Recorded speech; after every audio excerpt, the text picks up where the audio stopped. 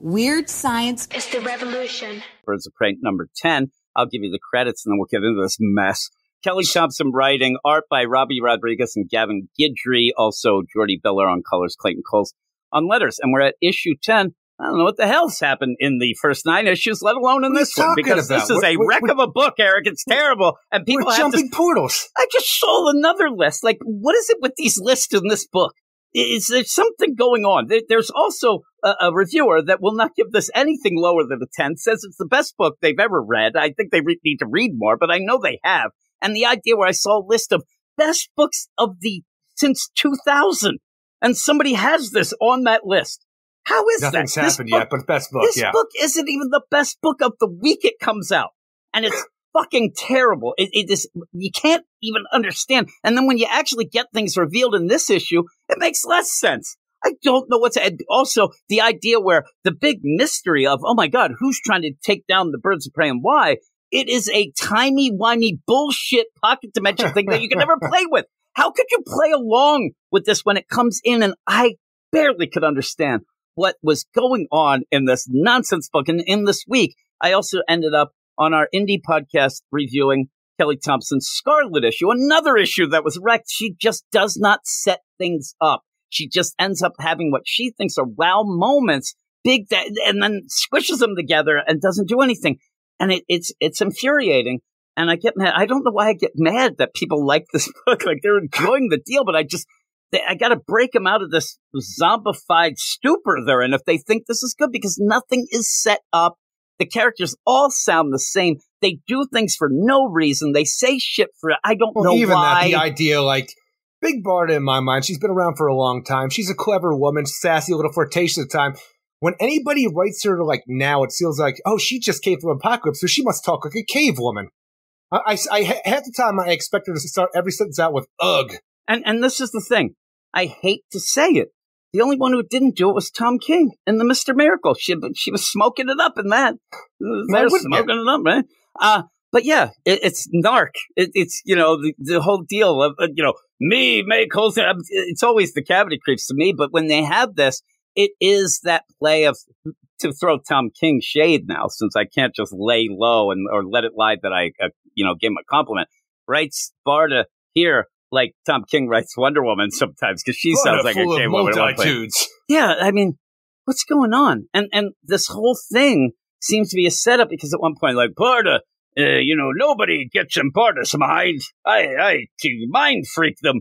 And that's all it is, because none of this makes sense. They go through another portal. Nothing's ever really been explained. I mean, we went from really going and trying to help Vixen because her clothing line was causing people to steal shit, and it would actually hurt her brand, to then being in a fashion show with beefcakes and Speedos, which then ended up where Barda ends up losing her clothes. She's got drapes. They go through a portal because Batgirl goes in. They have different customs, and now be in another portal with different customs again. I don't get it.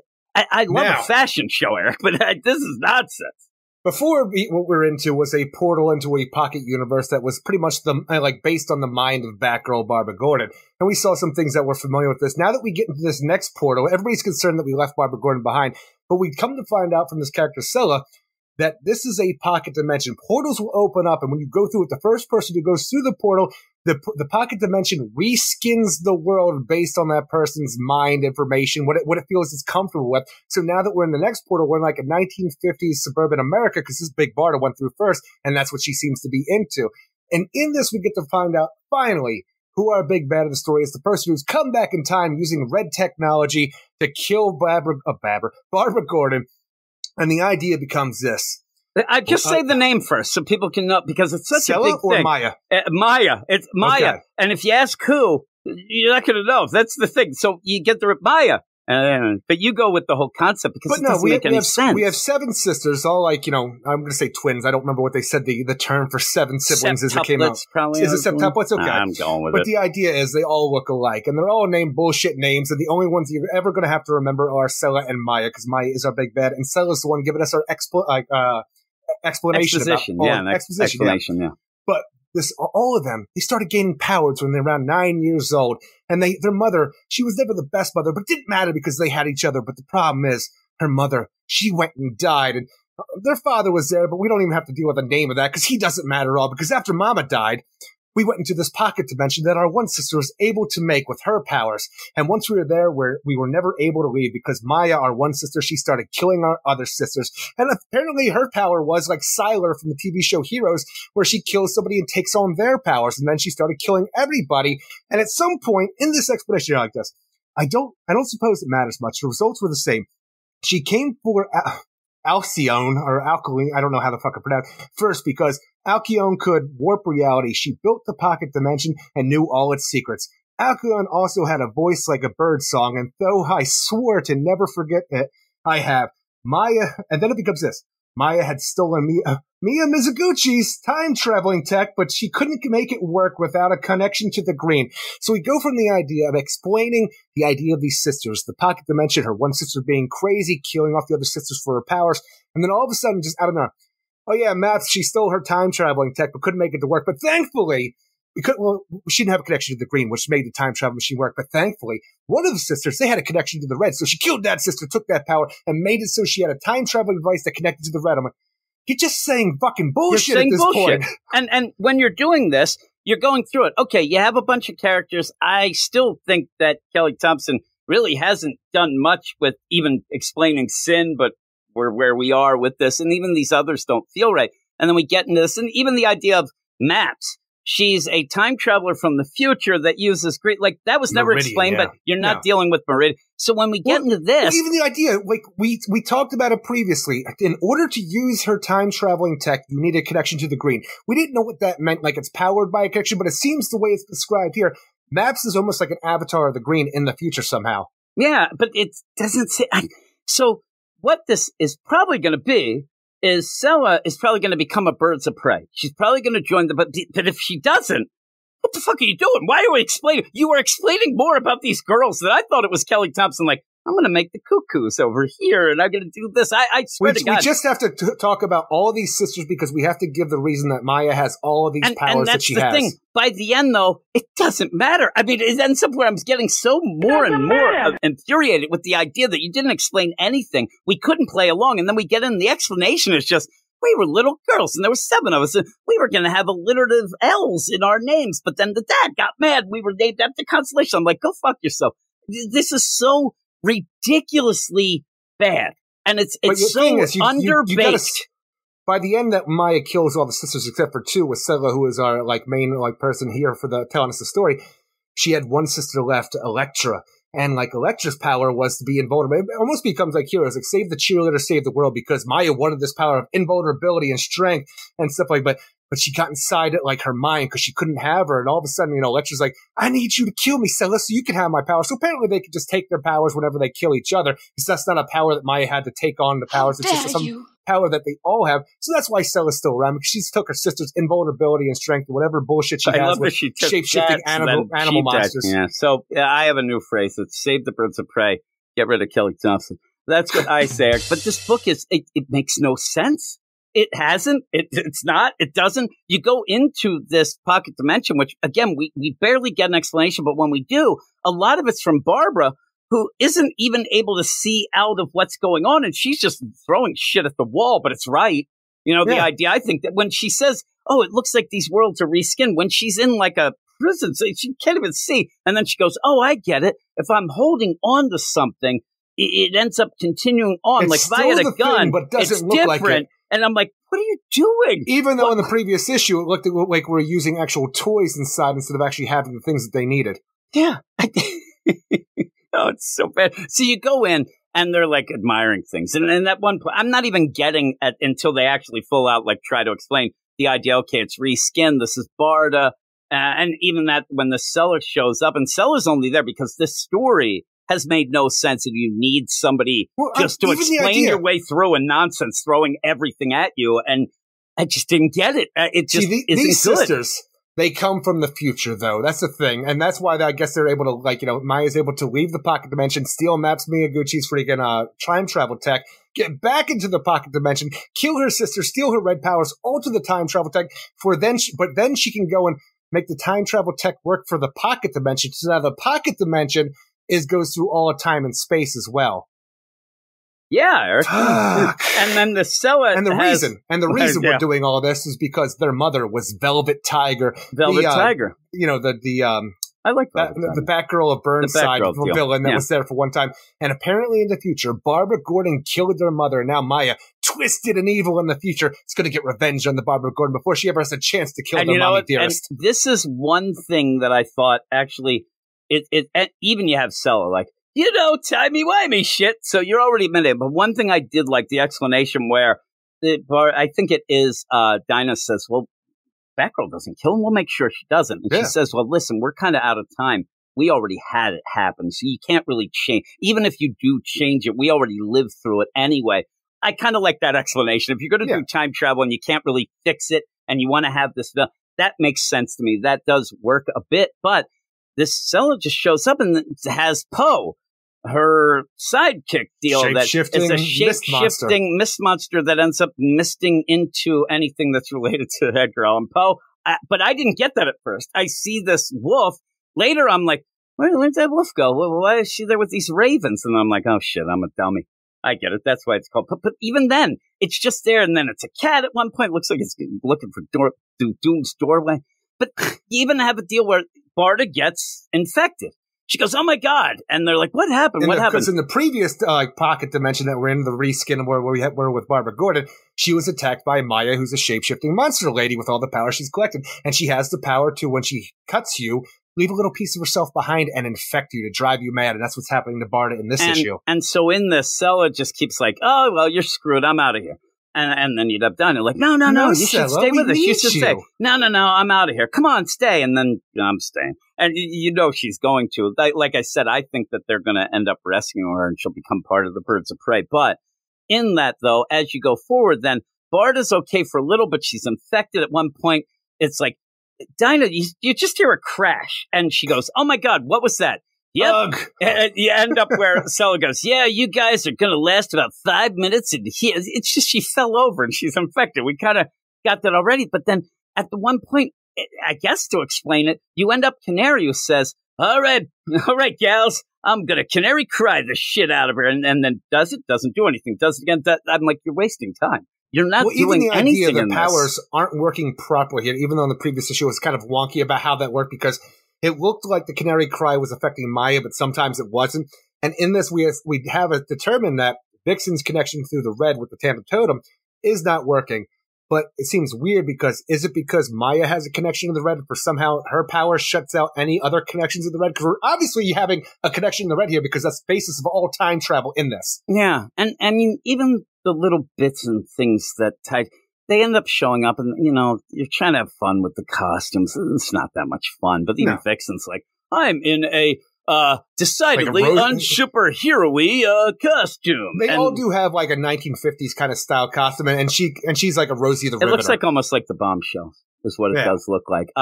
And this maybe we'll see these characters and Kelly Thompson hanging out in that bar.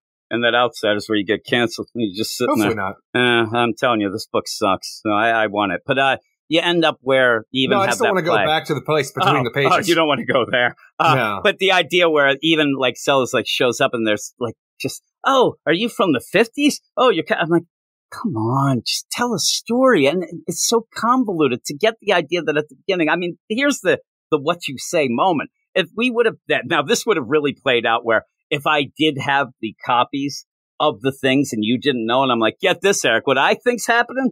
There are these 7 sisters, and the one steals powers. They have a pocket dimension. It ends up grabbing Maps's green-powered time tech, but turns it into the red, and then goes after Barbara. I'm like, honestly, who would come up with this? You could say all of that shit. I'm like, yeah, I can get it. But what'd you say? And their mother was Velvet Tiger. That bitch? Who brings up Velvet Tiger out of nowhere? And it's fine because it's a fun little, it was just like silly, Velvet goofy. Tiger. I know you did, but it was during that Batgirl Burnside era where everybody was just kind of goofy and cartoony. Yep, everybody's cartoony. It's Babs art, and I think still at that point, and I don't know, she seemed kind of fun. And it was also dealing with a lot of art shows. It was just written so poorly. It was. I know. But is this written better? I mean, no. We don't even get, because like you said, she's dead, but I think that we will end up in this bringing her back. We will end up saving her in a timey-wimey way. But you need to bring future. her back because she's not dead yet. Yeah, well, it's in the future. That's what I'm saying. So it doesn't make any sense. What you got to do is take Velvet Tiger from our time, throw it in this pocket dimension, never be heard from again. Yeah. Here's your mommy before she had you. Suck it. But we get so much of that. Like, we got nothing about Sin leading in a character that we hadn't had for so long. Why did we have some? I'm telling you, I have to imagine that Maya attacking Barbara Gordon, obviously she's the main target, but also the Birds of Prey as a whole, because I have to think that Megara and Themyscira and Sin have something to tie into this as well. That what Vixen? was Maya's plan with Vixen? Yeah, for that's making what I'm her saying. clothes make people sleepwalk to steal shit to ruin her brand. She'll just say, like, if it is that something else? I think it'll just probably be like, oh, I needed you here. Maybe we'll see that she's going to try to get more of the red from Vixen. Other sister, if she got the red from Vixen and maybe superpower to actually really do some time travel, she got the red from her one sister. I know, but I'm saying now she's going to have more red. This shit's redder. It's redder than red, Eric. I'm seeing red. Just imagine that, though. And, Stella's going on with her exposition, and then she went after my one sister, bullshit name, Ella. And she had the power to make you sleepwalk in certain clothes. Yeah.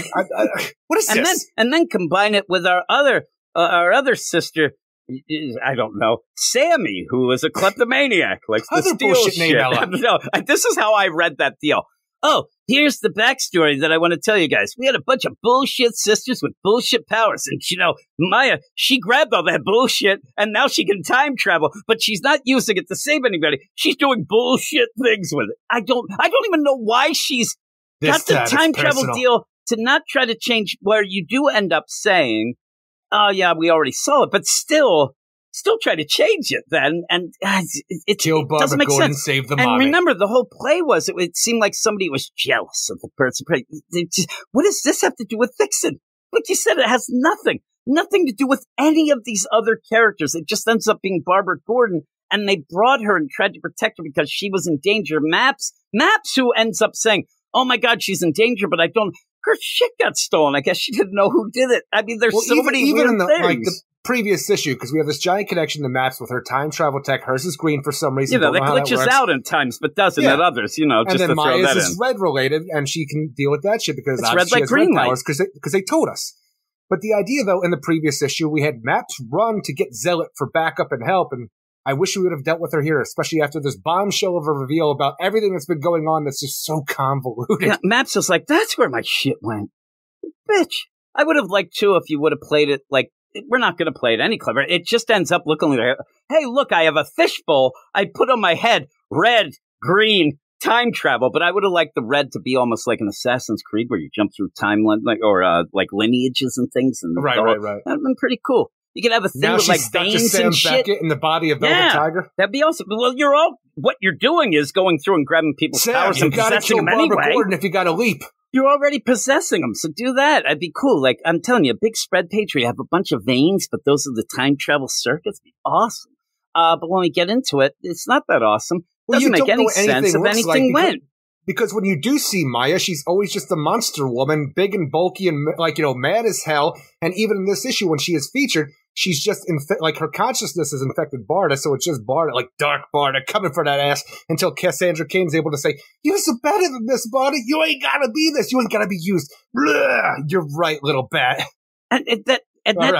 What that does, and this is kind of, I'll go to that Scarlet book this week that she did where he ended up having Scarlet out of nowhere just ripping through ninjas and like 800 ninjas. And so it makes it not matter. And when you have this where Barda, she's infected. Oh my God, that's pretty big to just go, me, get rid of you, boom. And you're like, what classic Barda. There's classic. The idea of like, it doesn't have any stakes. There's no tension because you know that the way Kelly Thompson writes this shit, that it is not going to end up mattering because people will end up, just wipe that away, but we'll deal with this then and all these things. And in that, I could kind of make some things in my mind of what would happen because of this time travel. Like I said, Vixen, the red isn't working. But you also have maybe super powered other side because you got Megara that could be a green thing. Now I don't know. Megara does seem like has a weird connection to the green, even though in my mind it should be a that Fury. opposite deal, right? But it's so funny to me because our big cliffhanger is, okay, Bard is taken care of. We got to find the next portal. Okay, there it is. Sin's going to jump through, and the big cliffhanger, like I said, is it going to take on your mind, Sin, or is it going to take on Megara's mind? What's the world going to look like? And I'm like, I don't give a fuck what the world looks like because the world doesn't matter. Just think of this. First off, it is a skin world of the mind of Barda. And Barda, it is kind of funny, like Barda comes in, but they're also, again, they're playing caveman Barda who, oh my God, she actually has like a nice side with this nice idyllic deal, but it felt weird. But this is the cliffhanger they come up with. The concept you already said. But I'm going to read the dialogue, and it makes me laugh so much. Here, Megara says, what do you think, Sin? Will it be my memories or yours it takes? Memories, Eric. But then says, should be interesting. And the final words in the book are, I don't know. That's what Sin says. Like, that's the cliffhanger? I don't know. Thanks a lot. But again, memories. It more was the body. I don't know. I had powers.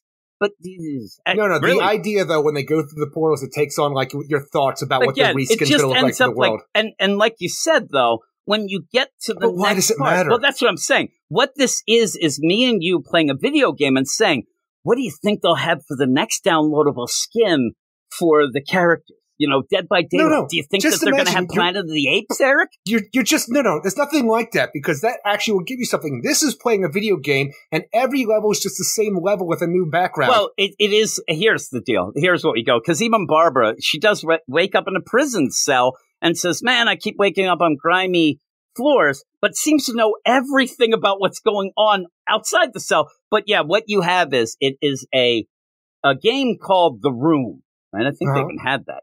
You never leave the room. Is that like Silent Hill? It kind of will go with that. I do think there was again, but you never leave the room, the one room. But the skins that you can buy, they're people suckers, Eric. I remember when people were buying that horse armor. You end up, you never see them because it's outside, but you never leave the room. But the outside, the skins are there. You pay for them. They're like invisible. Do you ever see where they had the graded invisible comic? It's just one of those, cases. It's invisible there. Pretty funny. They actually had that. Is it like one of those like things you see like a meme, like one of those retro figures, and inside the little bubble is like the Invisible Man, and there's nothing there? Something like that. But it was like actually by the place that does the grading, and they graded them different, so you could actually get like a graded 9.2 of the Invisible comic, but I might have an 8.6, right? So stupid. You're just spending money for nothing. Yeah. So when you do have it at the end, and I'm glad you brought it up because I'm so stupid. I'm so angry at the end.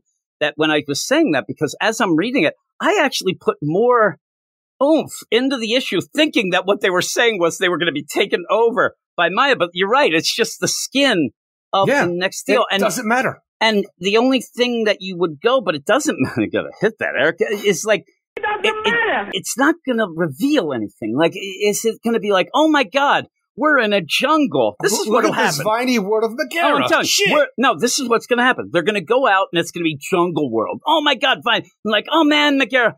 It's not me. Oh, we just found out it was Sin. No. Sin likes the jungle. Exactly. That's what it'll be. That. You could get some more background into Sin because, we have actually done nothing with Sin in the story. We've reintroduced the character, tell you nothing about the past, and hope that nobody cares who hasn't read Sin before, and just jump in. So maybe this will be a way to tell somebody 11 issues in then who this character we're so focused on is. If you end up getting in this next world, and you're going to play the idea of her inner workings, what she really loves or whatnot, and we just show up and it's like, Dinah's house? What are you going to, like, what in your mind? You know the character enough.